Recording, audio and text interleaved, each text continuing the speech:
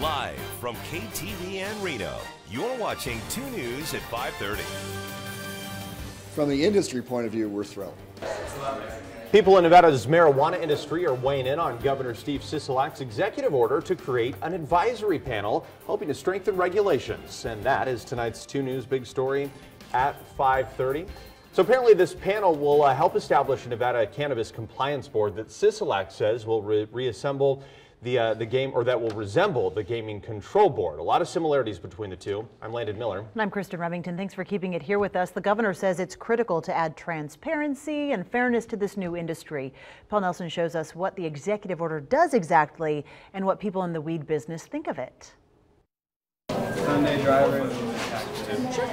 It's really good, but dude, it's super fresh. Rise Carson City is part of one of Nevada's newest industries, selling marijuana for recreational use. You have a wonderful day. Good seeing you. This type of business comes with its challenges and even more hurdles than a typical retailer. The growth that has come has been good for the industry. It has also been a challenge. I mean, we're building not only a new business, but a new industry. Morano says he would like to see lower taxes and fair regulations. It's going to put you at 54 out the door. Businesses like this have been selling recreational marijuana in Nevada for less than 2 years, so regulations are brand new. So it is with great pleasure that I sign this executive order.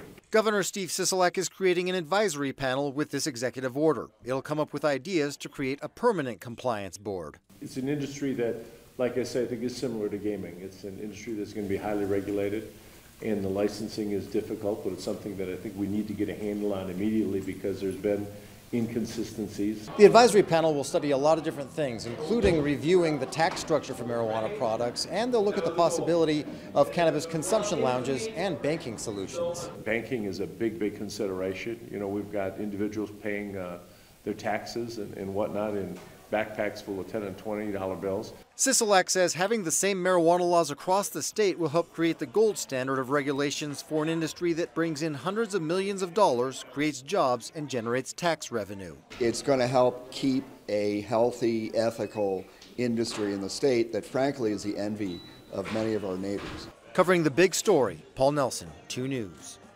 The panel will present its ideas to the legislature by March 15th, and then lawmakers will have to pass legislation to create and fund the Cannabis Compliance Board. That permanent body could be in place by late November.